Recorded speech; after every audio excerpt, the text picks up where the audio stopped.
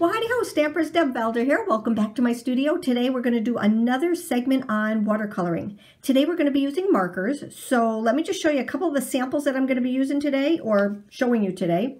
We're going to be using the boots, which is just a gorgeous set. We've got a couple of little dies that go along with it, but there is a die that goes along with this set. You can buy it with or without the die, and the Spring Blooms is included with the die along with it. This one right here is also done with the little boots, and just really pretty watercoloring. Just really, really pretty watercoloring. Very traditional, like I've already shown you, with the ink to start out with. This one right here, all I did was I used just the tulips. I didn't use the boots, and as you can see, it is the same set of tulips with the little flower right there. And I did the same thing here. I only used the tulips on here. So I just wanted to show you a couple of the samples first. I am going to show you the things that you need to do to watercolor. So some of the basic things, you're going to need watercolor paintbrushes, and I use the 1, 4, and 6. All right. These are my favorites. They are in the shop, and like I said, I like the 1, 4, and 6. And the next thing that you're going to need is a little paint tray. This is just a little holder for water and to clean your brushes. You can use any little cups that you have around the house. I just like this because it's quick to clean up also.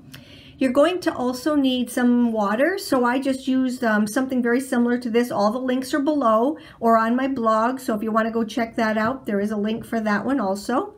And you're going to need some ink. Now, for this one, we're going to use markers, but if you wanted to use ink like I used here, you're going to need a waterproof ink.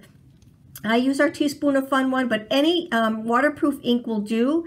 So make sure you have that if you're going to do it the traditional way rather than with the markers.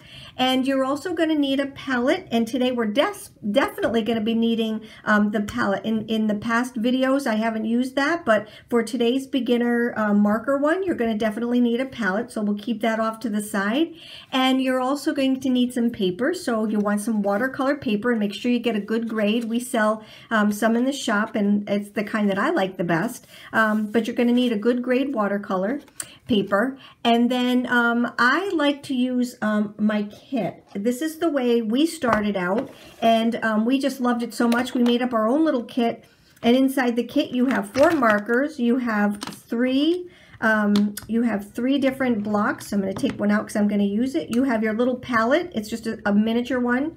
And you have a little pencil and your watercolor or your waterproof ink. So it's a great way to start. I'm going to keep these out because we're going to use those in just a moment. You also have in the shop add-ons, and we are going to be using some of these colors, so you can either get the add-on 1 or the add-on 2. I love these markers, and you can get those in the shop, or you can start out with our accessory kit, which has the markers, the paintbrush, some paper, and the palette. It just doesn't have the little box that we also sell. All right, so these two are pretty much alike. These don't have the blocks and whatnot, so it's whatever you need or whatever you have at home. All right, so I'm trying to make this as easy as possible for any and all of you.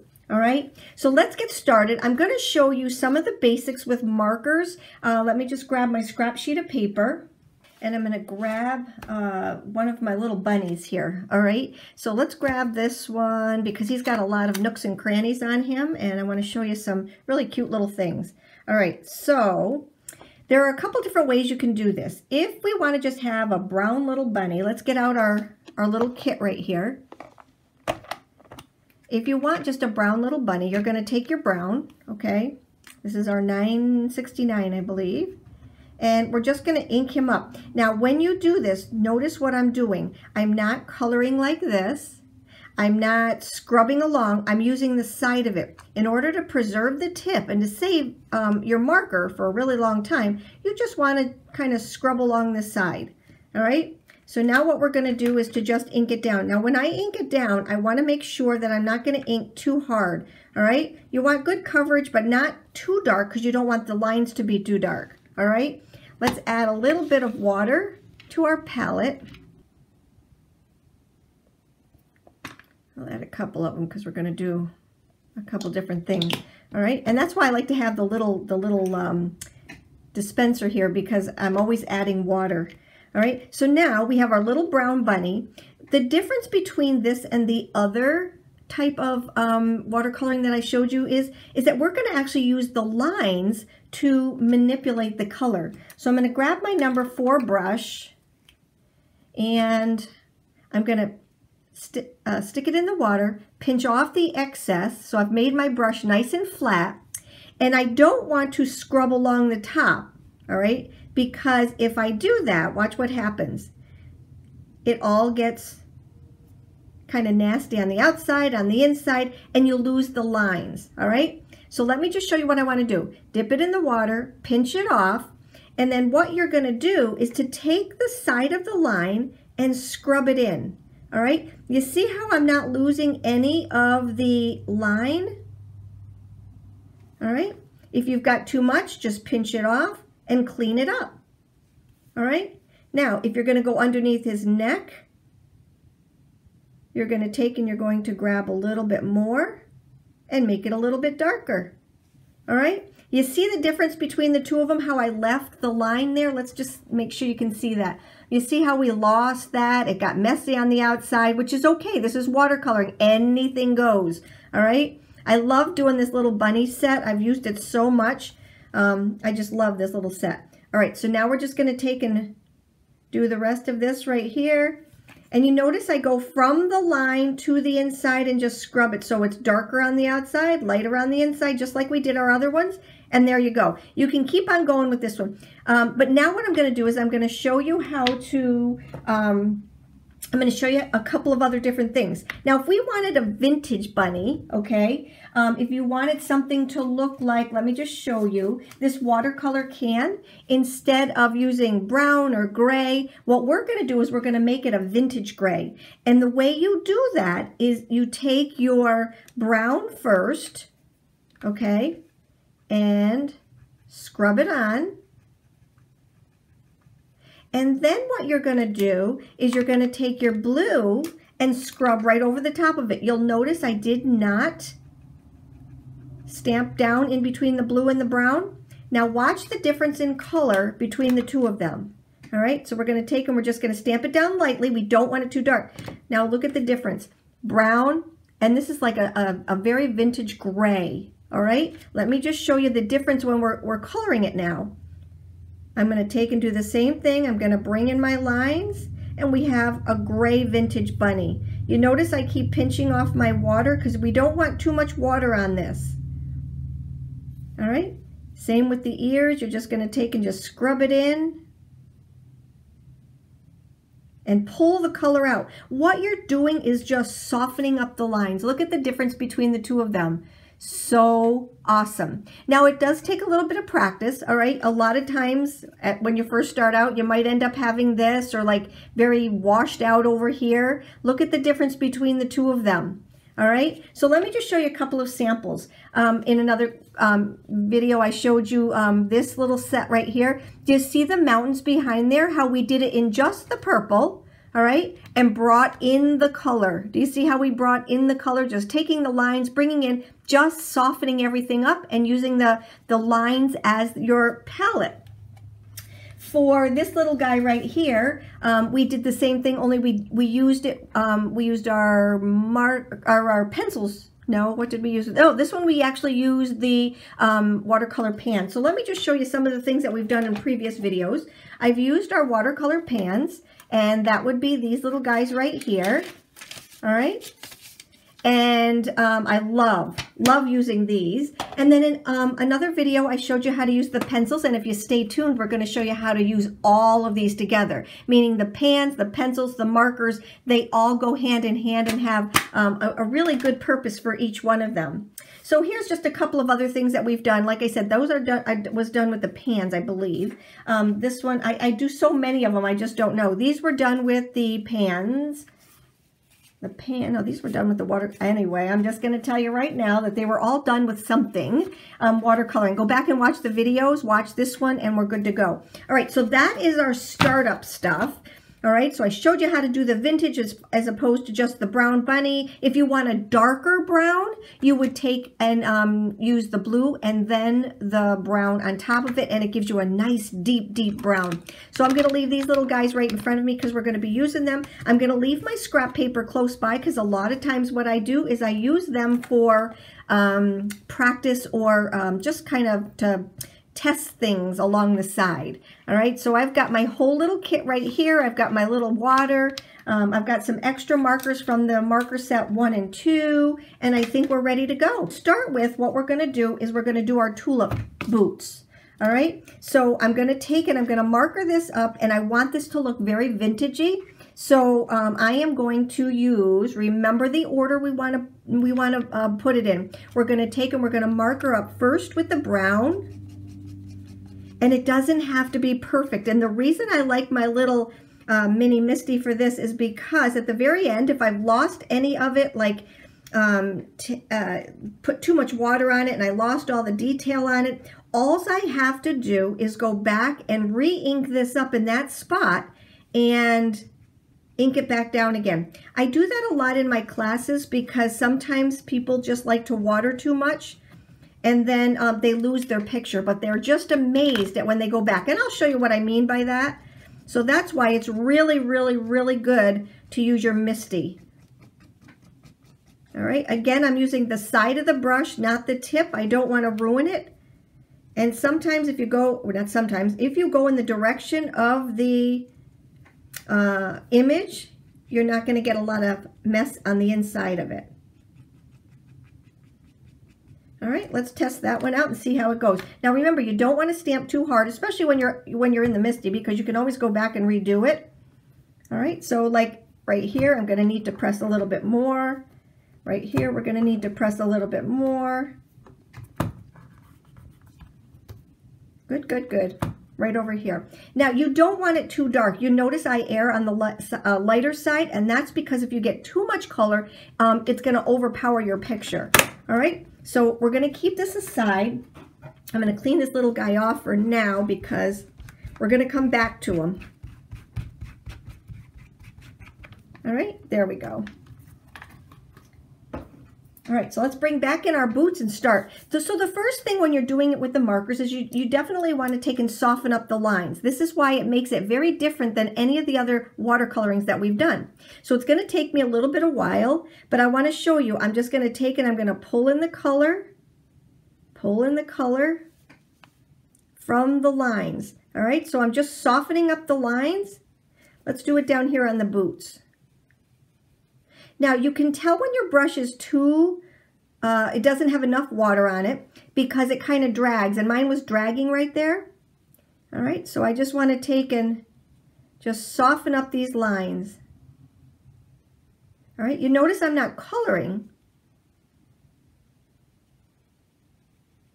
We're going to bring the color in just a minute.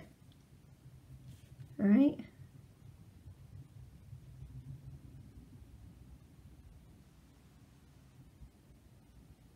See how it just kind of pulls out the color? And do you see this is the vintagey look?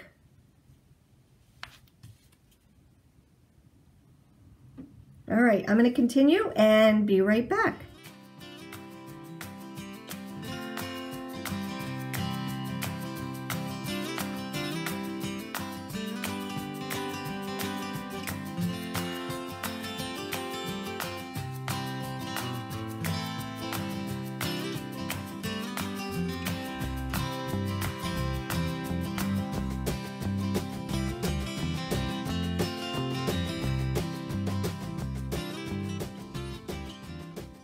So there we go. We've got just about all of the lines done. We can go back in and do a little bit more when we start coloring. All right. So I kind of like it just the way it is. I just love that little vintage look, but we're gonna give it some color. So that's where your palette comes in. So today I think what we're gonna do is how about if we do some yellow, and here we go. So what we're going to do is we're going to actually scribble our color onto our palette, and that is again using the side of your marker. And that's what's going to give us our color. So I'm gonna go, this one is the 993, this one is the 026, a little bit darker, and even darker than that is our 925. All right. Again, these are in the add-on kits, but you can do your colors, any color that you want. All right, so right here, what we're gonna do is we're gonna do the boots. I think we're gonna go for the yellow. So you'll notice that I'm adding a lot of, let's get this water in the picture here too. All right, I'm adding a lot of water, and let's see if I can get it. Here we go. All right, so now what we're gonna do is just add a lot of water, okay, because we wanna start out with just a really nice light background, and then we'll add to from there. Now you'll notice I'm not going real close to the edges, and that's because I don't want to pick up too much of the line on the outside. I don't want this to turn like a yucky brown color, all right, or a vintage color. And so what I'm doing is just adding a little bit of light, and I'm going to go back in just a little bit and add some more of the dark. I think I'll do my heel's a different color, okay? There we go. Now also remember to always have a Kleenex or a paper towel close by, so you can blot any big areas. All right, so that's the base. Now we're going to start doing it a little bit darker by not adding as much water. All right, so now we're just going to go into the different parts over here and just adding a little bit more to where there should be a darker spot. Now where's that? That would be any place where something is hanging over the boot. All right, so we're just going to talk about the boots for a minute. It's going to be lighter down here because there's nothing hanging over the top. Over here we have a seam, so it might be a little bit darker at the seams. So we're just going to go in with our darker color here. And then if you add a little bit too much dark, you can always add a little bit more water. That's the beauty of watercoloring, is you get to erase and manipulate and just make it your own. It just is so pretty. Now, because one boot is on top of the other, we're going to make this part a little bit darker. Okay. You notice I'm still not going all the way over to the side.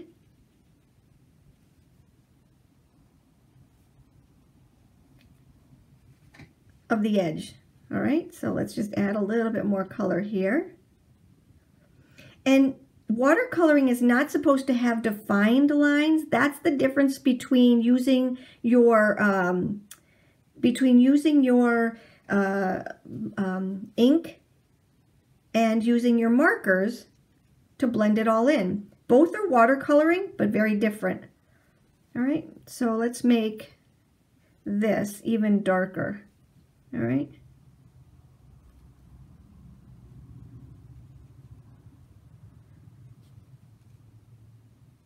There we go. See, nothing is perfect. It's just, let's go back into our kit right here. I'm gonna take the brown that comes out of my basic kit and add a little bit of brown to the heel. And I want it to be darker underneath here because the boot is hanging over just a little bit.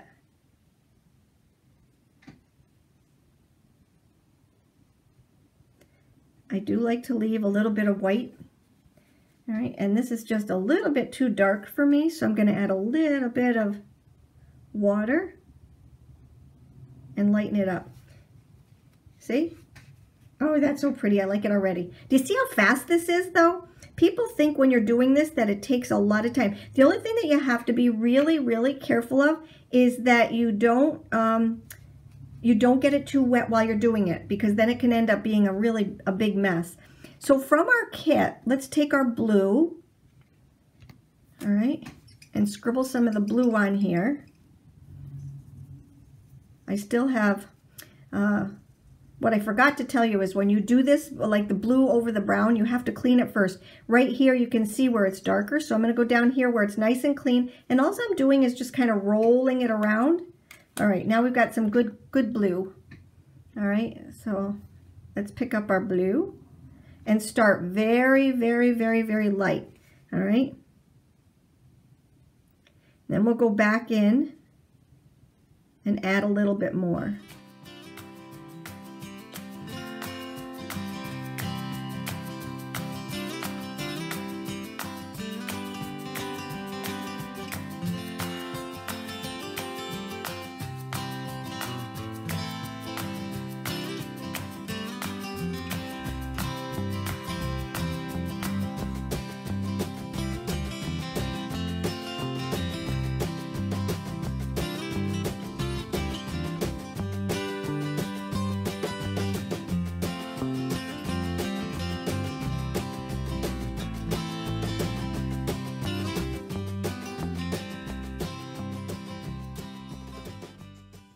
And do you see how by adding the darker color just a little bit, how you're adding the depth to it? It's not just one flat color. Like this looks very flat. And now what we're doing is adding color down to the bottom and wherever there are seams. And I'm not painting it on, I'm just scrubbing it in. All right, and then you'll see, you've got to make sure you've got enough water on there, and you do that by putting it on and just pinching it off.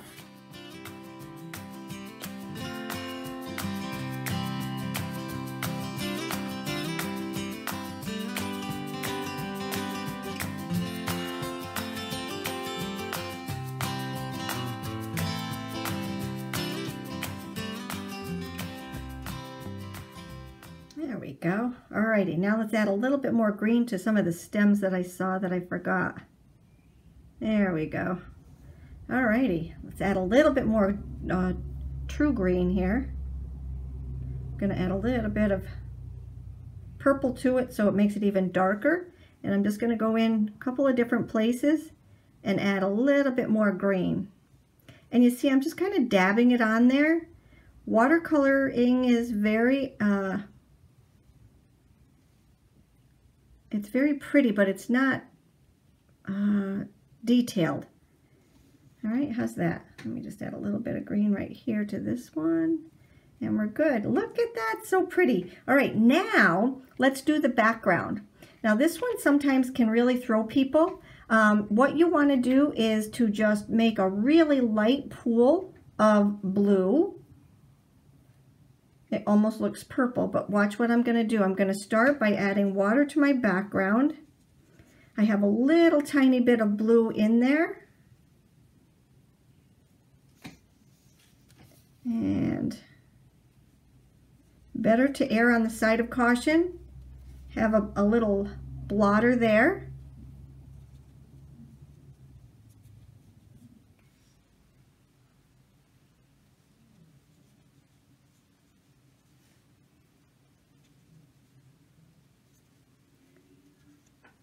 Okay, let's see, almost done.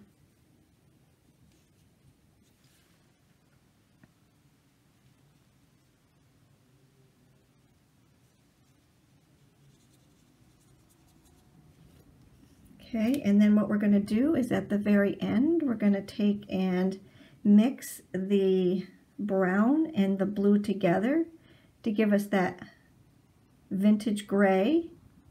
Lots of water. And I'll just make a little bit of a shadow down here at the bottom.